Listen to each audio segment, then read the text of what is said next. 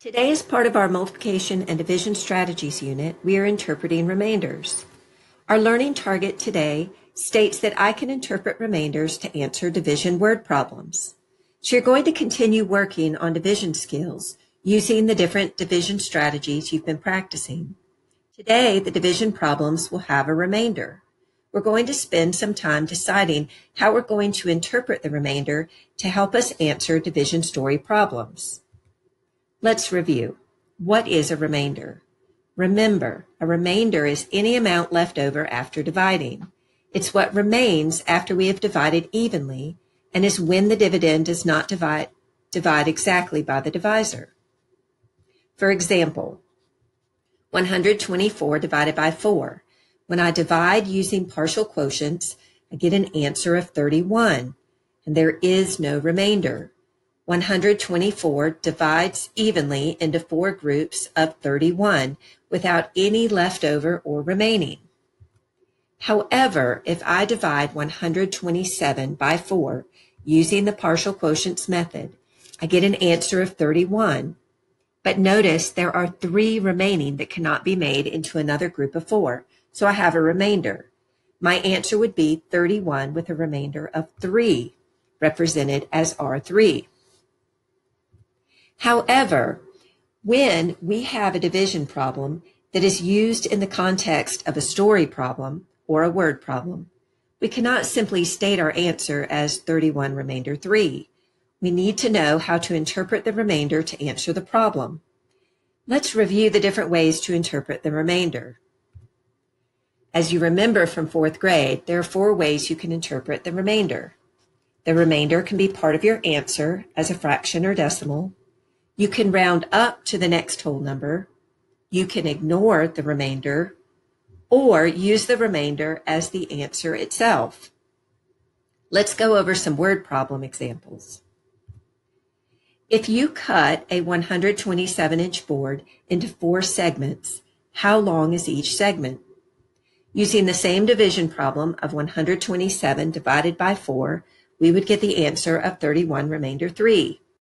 However, we don't want any leftover board pieces. We want all of the 127-inch board to be used in these 4 segments. We would take the remaining 3 out of the 4 parts that we need and turn that into a fraction of 3/4, so that each segment would be 31 3/4 inches long. Measurement is a good example of when we might use the remainder as a fraction. Here's another example. You share $127 equally with 4 people. So how much money will each person get? As we divide the bills, we have $31 for each person, but there are 3 remaining dollars left over. We don't want any leftover money, so we need to divide the $3 into 4 parts. I know that 4 quarters equals $1, so there are 12 quarters in $3. If we divide the 12 quarters among 4 people, then each person would get 3 quarters, which equals 75 cents. So $31.75 would go to each person. Money is a good example of when the remainder could be used as a decimal. Don't worry too much right now about converting a fraction into a decimal, but notice that decimals can be used to represent the remainder as part of the answer. Let's try another word problem.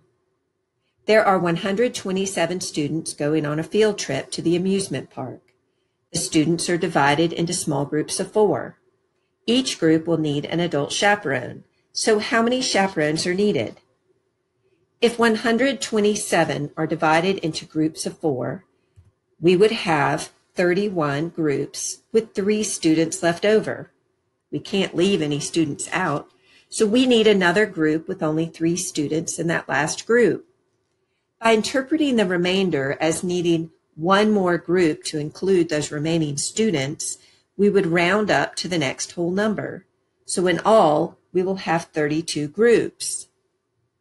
The question asks how many chaperones are needed. If we have 32 groups, then we will need 32 chaperones, so each group will have 1 chaperone. This is an example of when you would round up to the next whole number. Let's try another one. At the amusement park, the roller coaster is a favorite ride.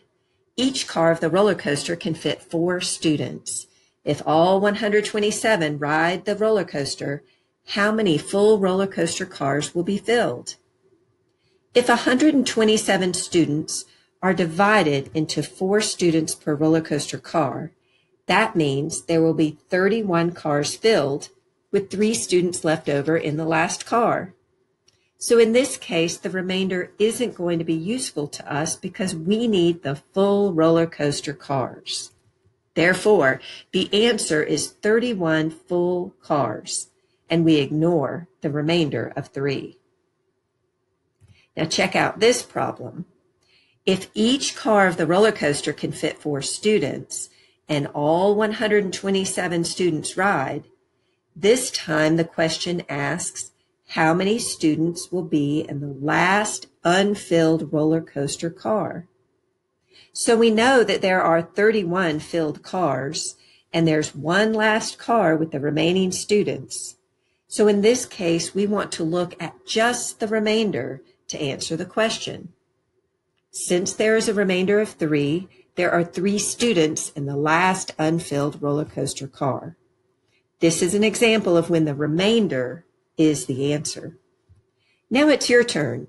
Today you will be working on solving division problems, and you will need to interpret any remainders to help you answer the question. Remember to consider the ways you can interpret the remainder. The remainder can be part of your answer as a fraction or decimal. You can round up to the next whole number. You can ignore the remainder, or use the remainder as your answer. If you need support as you interpret remainders to answer today's story problems, then feel free to watch the video again. And if you still need support, reach out to your teacher.